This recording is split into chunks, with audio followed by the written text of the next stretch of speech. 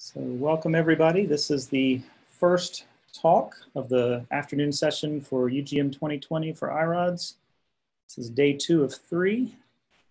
And this talk is going to be by Rienk Fidder and Jelle Teeuwissen from Utrecht University.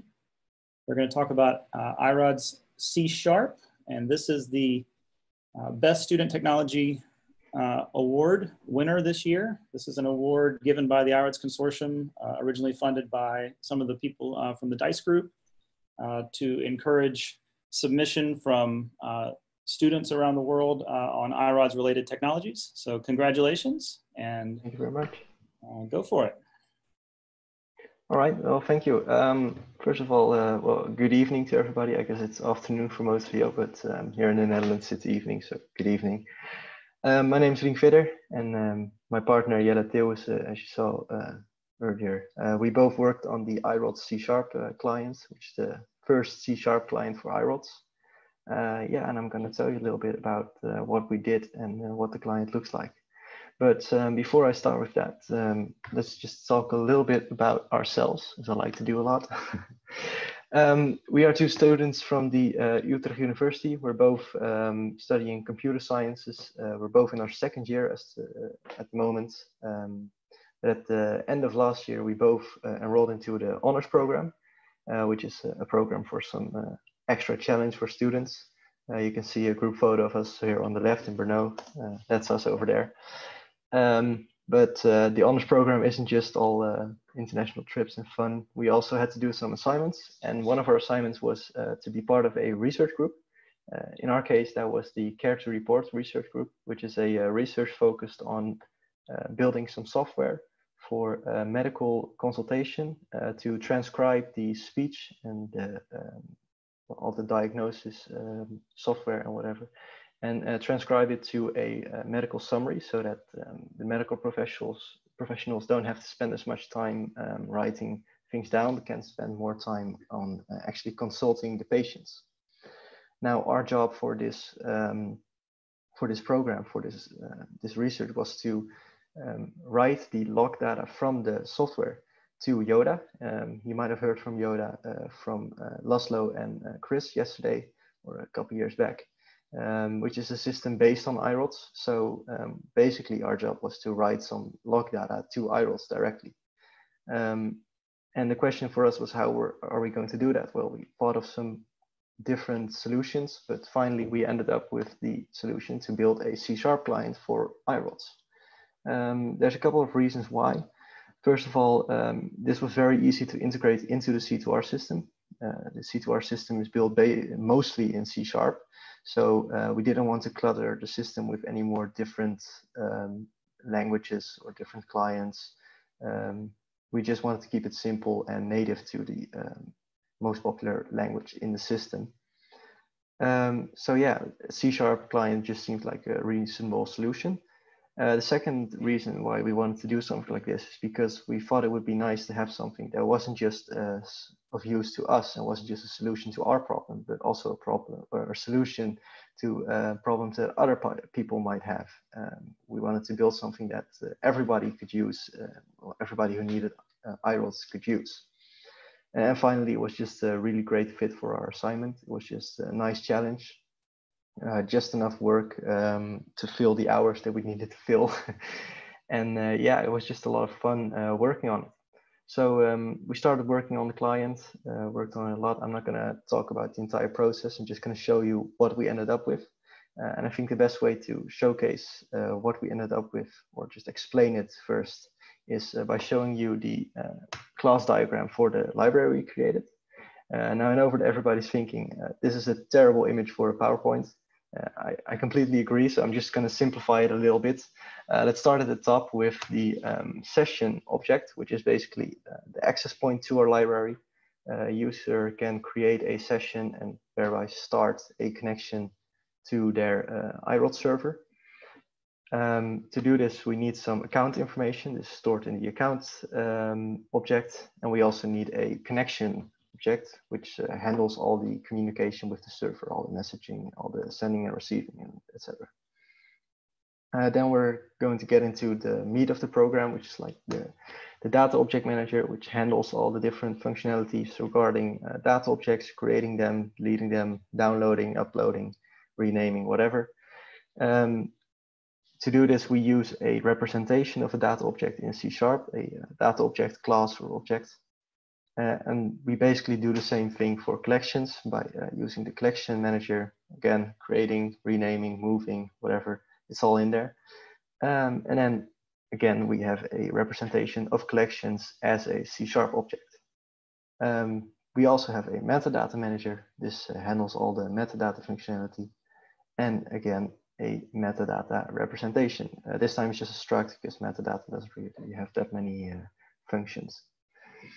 Finally, we have the query manager. This handles all the query related functionality. So querying data objects, querying collections, etc., etc. The final three classes that you can see aren't really that important. They're just utility. So I'm just not going to go into them that much. But I think a lot of people, when they see this, might recognize the structure and the naming of the classes, which is true. A lot of inspiration for this client was taken from the Python client, also a little bit from the PHP client. And I think for us, this was a really nice way to learn how a library should look like. And just the main process for us was just looking at what other people did, trying to take some inspiration from that, and then just trying to incorporate our own style and trying to look at what we thought could be improved, what we thought was really great, what we thought was a little bit less great, and then just trying to build something that we thought was really useful and other people could use as well.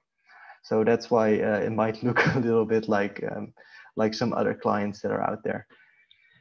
So yeah, that's basically the structure of our client, what it looks like. Now, before we go into the demo, I just want to talk a little bit about what does this client actually bring. I can be pretty brief about this. It's not really that elaborate. Basically, C# programmers can now also access iRods directly from within their C# code. And a direct result from this is that iRods becomes just a little bit more accessible for developers, at least for C# developers. And of course, the added bonus here is that we passed our assignment. So that's really nice. But yeah, it was a lot of fun working on this. And it's a lot of fun to present here, but that'll be it for my part of the presentation. I think we should move on to the demo to showcase how our client actually works. And for this, I think I'm gonna pass the torch on to Jelle. So yeah, thank you for listening. If there's any questions, I'll also answer them, but let's have a look at what Jelle has to say now. So as promised, the demo, because we wrote all the code as a library, it's very easy to import. You can just go over to the GitHub and download it and build it using Visual Studio. You can then just place it near the solution as here, and then you can add a reference in Visual Studio under the dependencies. And then with the using statement, you basically have access to the library. And as Rienk already told, the session is like the main object of the library, and you will be using that to create the connection and do everything you need. So when creating a session, you will give it all the data you need, like in iCommands. You can store this in the text data or somewhere else in the program, but that depends on what you want. And then when you created the session object, you will be wanting to do the setup, which will be giving you password. And this setup process will give you a key you can reuse later without having to store the password on your computer and re-entering the password every time. So this will give a key back. And yeah, then I'm not sure if you do you want to share your screen maybe? Or? Oh, it's okay. Let me start again. Yeah, that's better. All right.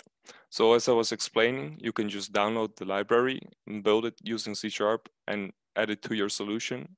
And then after that, add a reference to it in Visual Studio as well. Once you have the reference, you can add a using statement so C# knows you are using this library. And then you're good to go. As Rienk explained, you have the session object. We will take each data, like here. This can be stored in a text file, like in iCommands or other programs, but that depends on what you want to do with it. And once you have the session, you can do the setup, which will take a password, as I will demonstrate shortly after explaining what the code does. And this setup will give you a hash code back, which you can then use to start the session multiple times. This ensures you don't have to enter your password every time you want to use the program. And once the session is started, you can do basic operations like opening collections, creating collections, editing files, uploading files, and all that good stuff, like Rienk explained earlier. So now I'll be starting the program, entering my password, and I'll show you what it does.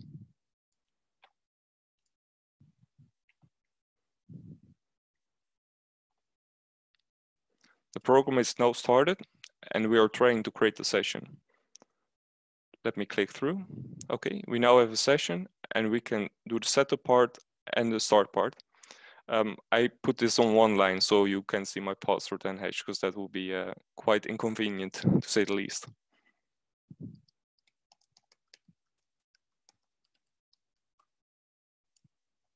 Okay, I just entered my password. Let's put another breakpoint down and press enter.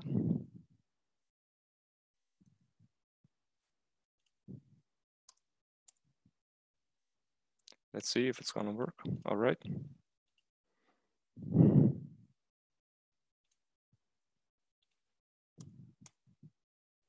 All right, let me try again.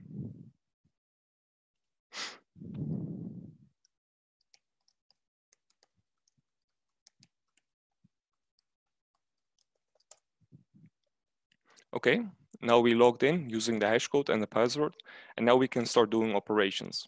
The first thing we'll do is create a collection. We'll be opening the folder we got from the Yoda repository, and we're creating a collection we call home. Using this collection, we can do multiple operations. As you can see, you can query, add metadata, change the directory, open directories, and all that good stuff. What we now will do is demonstrate creating a text document. We can use the collection and create a data object with this string. We just did that, and now we can take a look at Yoda. And as expected, we can see the file now in Yoda, which is an iRods implementation. Okay. Now we will be opening the data object, like here, and saying, okay, we're gonna read and write to it. Then we start at the beginning of the file with file seek, and then we can write to the file using file write. Okay, we just wrote the word wrote to it. Now we can start at the beginning again and read the file data and write it again. And as we can expect, hello world says here. Okay, then you can do operations like file remove, but also other stuff like writing again, reading again, or just doing nothing and staying it on the server. Okay, and now we can create a file using similar syntax, but then for creating a collection. And we can then open this collection again, and then create a data object called image.png. This is just a hole where we can place our data in. Then I'll be asking for a file name, and this file name will be remove the quotation marks of it, and then we'll read the content as bytes and then write it to the server. Let me see. Okay, this is the file I'll be using. I'm dragging it. Wait, let me see.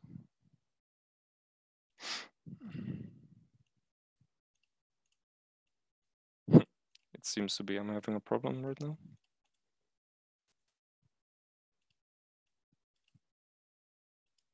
That's strange.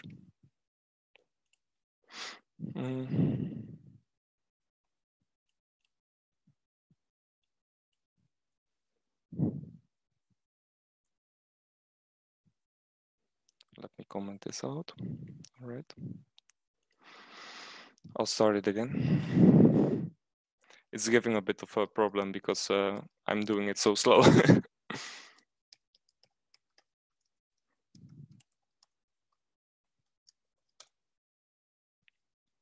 Okay, doing it again.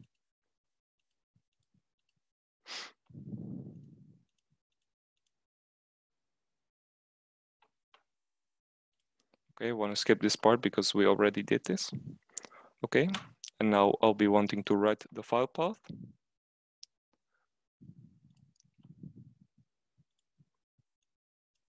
All right, now it works properly.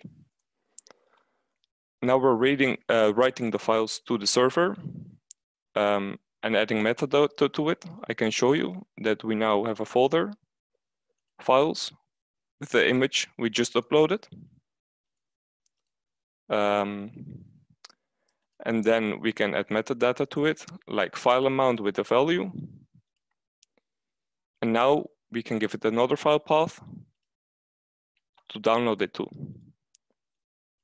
I will be using a different file path this time to write the bytes to. And as you can see, we just created a new file with the content of the old one using the Yoda iRods implementation. And one of the really main things of our library is the possibility to do things in a different way. Like you can create a collection and add data objects and open themselves. And so you can manipulate the data objects directly, or you can use the collection and manipulate the data objects from there. Like what we did here is open the files and read those, but you could also do something like files dot and then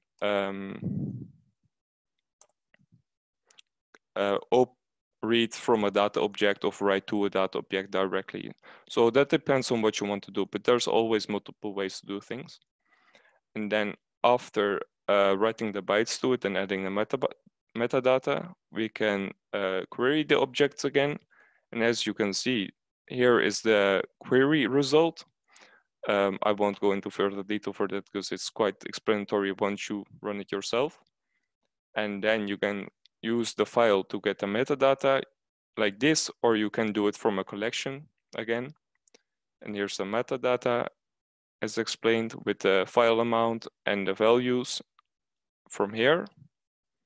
And then once you're done, you can remove files or let them stay on the server. But again, that depends on what you want to do. And then you can remove the file and remove the collection, and then everything is done again. Let me see. All right, so we remove the files again, and if I reload this page, you can see that the files folder does not exist anymore and everything is gone. So this is our example code, but our GitHub repository also contains a test file where you can see similar examples of the code and where you can play around with it to get to know it. This was the demo. If you have any questions, you can contact me or Rienk about that, and I'll be finishing the presentation now. So you can find our work at the University of Utrecht repository with a link here, and you can also find this presentation with a link in the Slack. And now our closing words. We would like to thank you everybody for the award we got. We are very grateful about it. And if you like to work on our repository and our project, it's on the same repository I just showed you, and you can work on it further, because I don't think Rienk and I are going to be doing much work because we're busy with other stuff. And if there are any questions, you can let us know and we can try to help you and maybe even set up the repository for you. These are the links. You can find them in Slack as well, to the repository and to the Care to Report project we made this program and library for. This was our presentation, I believe. Yeah, that was it. Okay, I'll be stopping my screen share. Yeah, I'm just going ahead and putting the links in Slack now.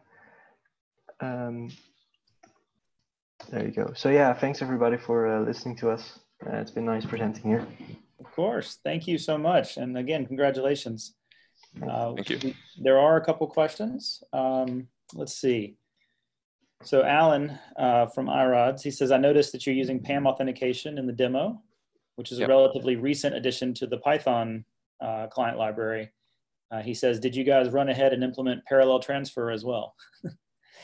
Well, that's actually quite a story, because we used Yoda to test our things, and we did not have access to our own server, so to say. We only implemented PAM, as also described in the documentation you can find on the GitHub as well. So that's the only one we did. And parallel uploads and downloads is also one of the things we have not implemented. And we made a small list on the GitHub of things we did not do. So no, that's a no. And that's fine. That's great. Jason Kaposki asks, have you considered building your library to conform to existing standards such as system.io.pipelines? I'm not sure if you're familiar with that or not. Jason? I'm actually not familiar with that, no. Okay. Jason, do you want to say anything about that? Well, I was just, much like we are building libraries within C++ to conform to the existing, standard library formats, .NET has IO pipelines that can be extended to allow things to plug together more seamlessly. So this would give C# and .NET developers the ability to take advantage of existing libraries. Okay, that actually sounds pretty cool. I think I'll update the GitHub to just put that onto the to-do list. Yeah, again, we're second-year students. our knowledge is limited. So we made the best project we could make with our existing knowledge. And as we say, it's not a done project. There's still plenty of work to do. So if anybody has some spare time, I'm sure they could work on that. It's a start of or something it could be. Very good. Oh, it's fantastic. Thank you. Mike Conway wants to know if you got bonus points for doing the talk. No, actually, like our main coordinator, we didn't even inform about this. I think we just contacted Laszlo for this talk, but we just got a pass. There's no grade involved or anything. So yeah, we just got our points. Excellent. Well, I think that might be it. Does anybody have any other audible questions? If you want to raise your hand and ask. Otherwise, we can let these guys go. I appreciate it so much. It's great work. It's wonderful to see student work, and encourage many others to do it too. Thanks. All right. Thanks a lot. Thank you. Bye-bye.